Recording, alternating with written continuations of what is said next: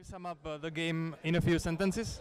I think we're a better team out there, and we have a lot of chances. We just can't bury the puck. You didn't score at all, so what was the biggest problem?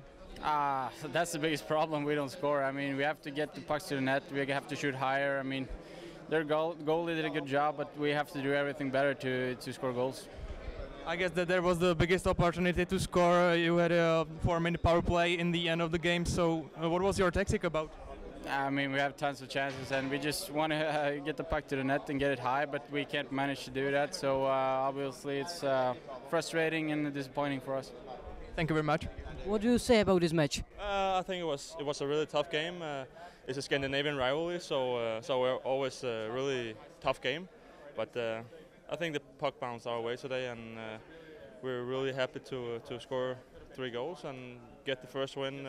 It's always tough against Norway, so it's nice to get a good start. In your opinion, how much important was your start of the second period? It was really important. We got a goal, and we were a little bit lucky. They had one on the post in the first, so we were a little bit lucky to get the first goal there, and then we just continued at that and scored the second one.